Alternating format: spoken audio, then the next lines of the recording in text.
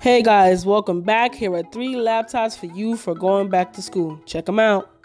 So first on this list is the Dell XPS series. They have a 13-inch and a 15-inch model. This year they have a white laptop instead of just all black and gray like they've had before, black and carbon fiber.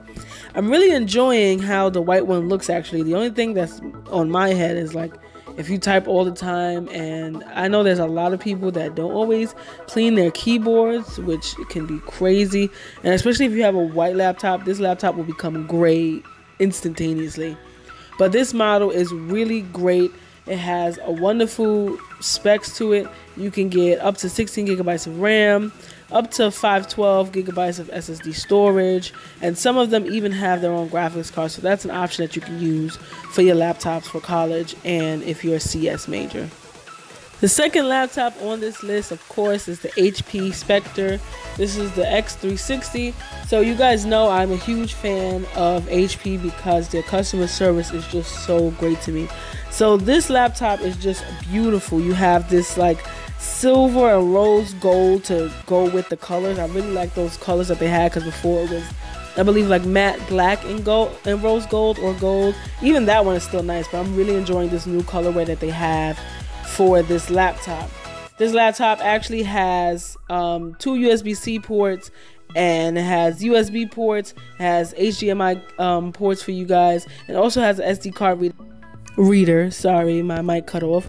But yes, it does have an SD card reader on this laptop. It also has a discrete graphics card, so you are able to play video games on this laptop for those of you who are going to college and are a CS major, and from time to time you want to play a video game in your spare times. It does have a discrete graphics card in this laptop. The last option that I have for you guys is the Microsoft Tab. So this is the new tablet that Microsoft has created. So those of you who don't want to lug around a laptop that's a little bit heavier, you want something that's a little lighter but still has enough power, I would say get this. There's different models. There's the $400 base model, but honestly I wouldn't recommend that one if you plan on doing a little more strenuous task. I would say go up to the $500 model. You get more RAM and the storage is faster, so that's something that will definitely help with this smaller form factor of, I would say, a laptop. This will come with everything that you need, Microsoft Office and stuff like that. And actually I've seen some videos of people actually playing games on this, so if you want, you'll be able to play some light games on this machine.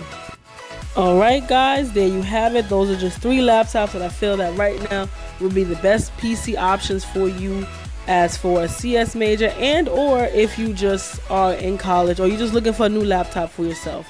Here is some gameplay of some Fortnite, because as you know, if you've seen any of my other videos on my channel, I do tech reviews and I like to incorporate gameplays into my YouTube channel. So if you like what you've seen today and you like what you hear today, please hit that subscribe button. If you want to see more, please hit that like button. Comment down below of whatever laptop that you're thinking about buying, and I can tell you if that would be best for you. Let me know what your major is. Let me know what you're going to be using it for.